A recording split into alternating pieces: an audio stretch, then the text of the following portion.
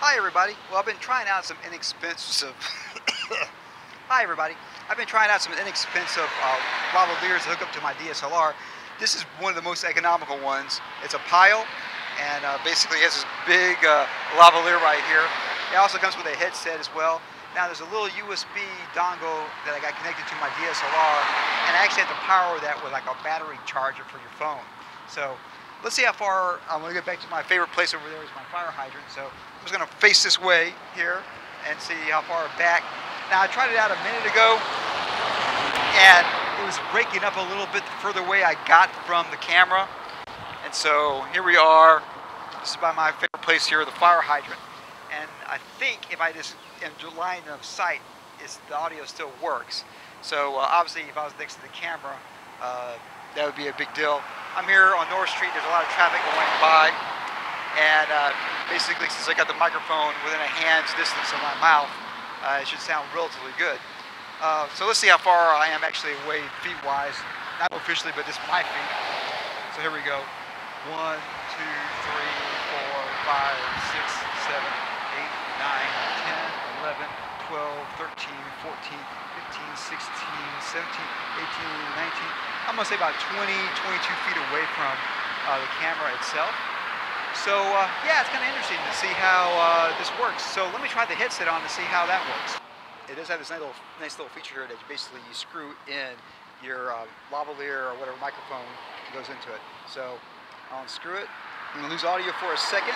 Those headsets they have like when they're selling products or whatnot. So basically, again, it has this little antenna point towards the receiver here. So I can see the signal's pretty hot because it's right next to my mouth. So let's see how far back it would actually work.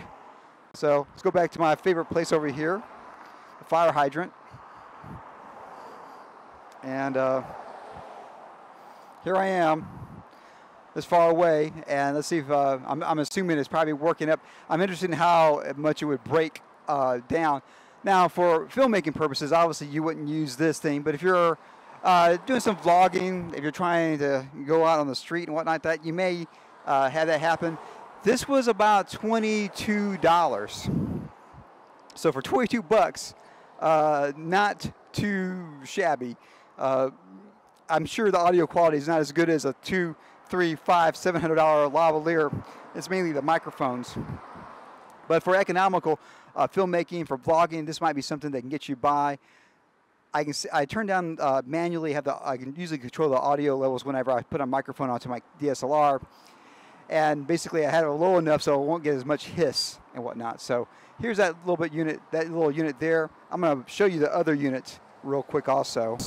So basically what I have there is a USB. You plug it into basically a phone charger. It gives it its power. Then you plug in the cable into the microphone input onto the DSLR, and this is definitely very hot because it's right next to my mouth and whatnot. So I'm curious how well this sounds. So it's kind of interesting playing around with some of these different microphones to see what can be used as an economical way, because in a lot of aspects things are kind of expensive.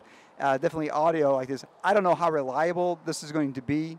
How if I would use this for a $1 million movie, no. I wouldn't think I would even use it for a $10,000 movie. But a $500 film, maybe, especially if you don't have any budget. So, yeah, we'll see how this sounds in a minute.